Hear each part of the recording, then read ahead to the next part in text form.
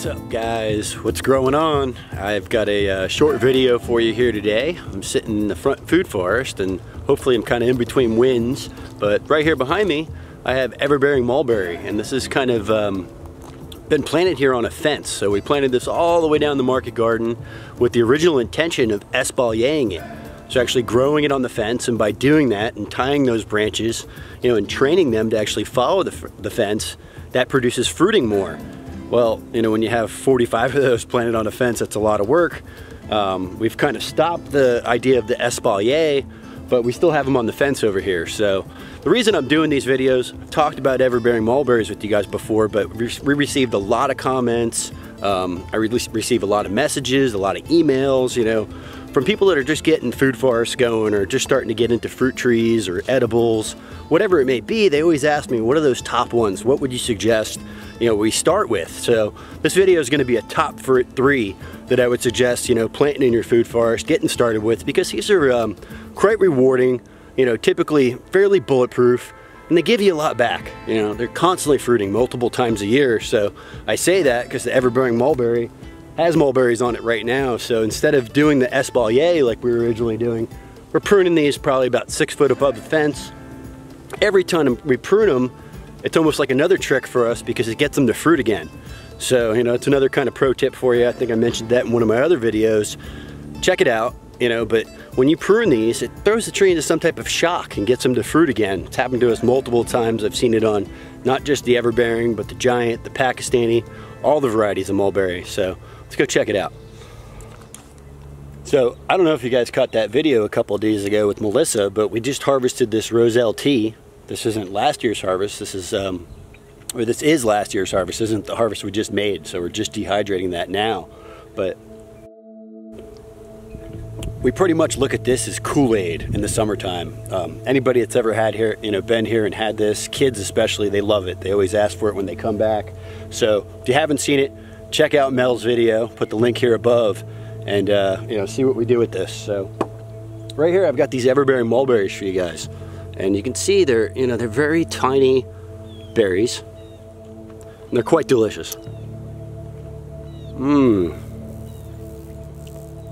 I almost say they're like a blueberry and a raspberry put together. So I always get kids, clients that want blueberries. Blueberries are kind of tough. They're a little bit finicky. Highly suggest the everbearing mulberry because, like I said, fruits multiple times a year. So right now, we've got young flowers on here, young fruit on here, ripe fruit on here, and it always seems to be like that. And if it's not, I prune them, and it seems to get it to do it again. So these aren't on any irrigation, kind of like in that whole thrive on neglect. And the leaves are a little ugly right now. There's some yellow leaves. They have some small holes in them. Typically something that starts to happen towards the end of season. So these will go dormant for you in the wintertime. So they'll be dropping their leaves here, next month or two. Not gonna have any leaves through the winter. That is also the better time to propagate. So #1 on my list, everbearing mulberry. Fruit tree #2, I'm on the side of my house, and I kind of have a beat up, battered example behind me, but I have a Muntigia, or also known as a strawberry tree, Jamaican cherry. There's many names for this tree. See if I can get this guy to catch focus. There we go. And the best part about the tree, or the fruit, it kind of tastes like cotton candy. Absolutely delicious. It's like an explosion of cotton candy in your mouth. So really like this tree if you're in a subtropical environment, because they fruit multiple times a year. So this, like the everbearing mulberry, it's not going to just give you that one crop. They actually start fruiting very quickly, sometimes within a couple of months of planting them, and then comes on multiple times a year. This is another one. It would probably be 35 foot tall now if I didn't prune it. So it isn't a very aggressive grower.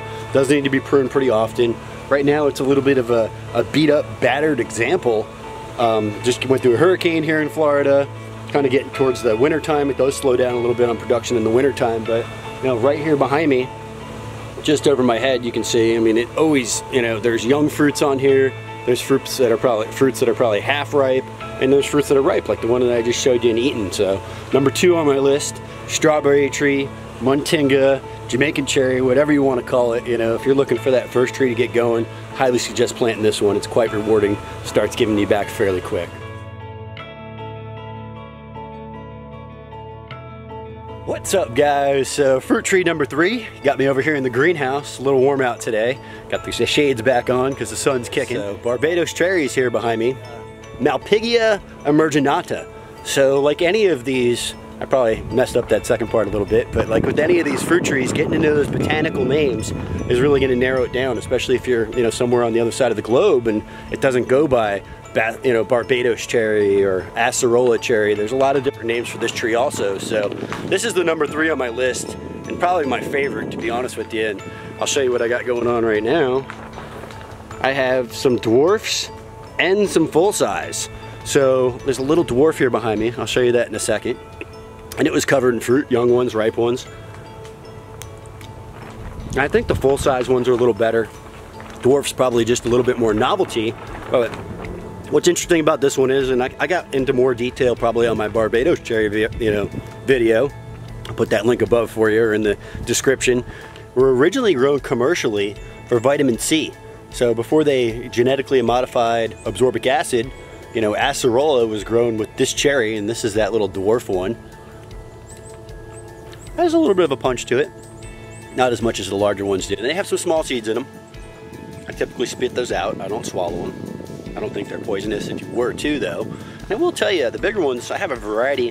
When you chew on the seed, it actually has a really sweet flavor that comes out of it. This one's not like that. I have probably 3 different varieties of Barbados cherry grown in this greenhouse. So this one makes the number 3 on my list because it's fruiting almost all year long. This is a smaller tree too. This isn't as aggressive as the, you know, strawberry tree would be for y'all. They're super high in vitamin C. It's like having a health food store in your backyard. So this one's really rewarding.